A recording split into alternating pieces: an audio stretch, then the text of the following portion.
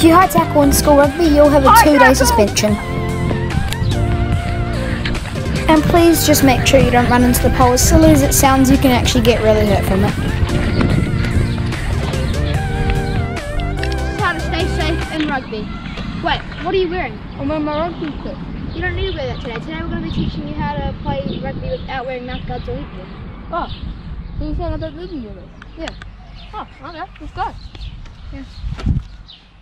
This is the cheek-to-cheek method. This is the safest way to be tackling, and this is how you do it. So what you're going to do is you're going to have this side, or whatever side that you're tackling on, you want to have your jawline or your cheek on their hip like this.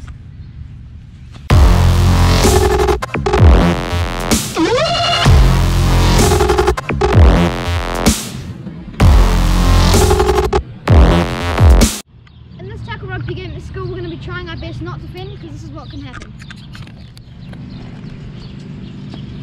If you fend in the face after being warned, you'll get a 1-day ban. Be mindful of who you're bowling over. If you're running at someone smaller than you, don't go 100%. Oi mate, that's dangerous. Look how much smaller he is than you. Playing at school. It's not the All Blacks. Just take it easy. This is how to not start fights. If you start fights, then you won't play with us for a week.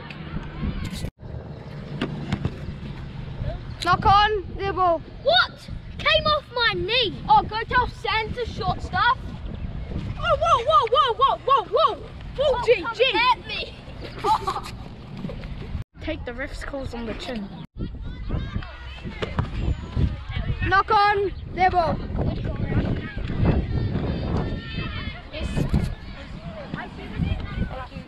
This is rucks. Make sure you don't come in from the side, or else you could really hurt someone.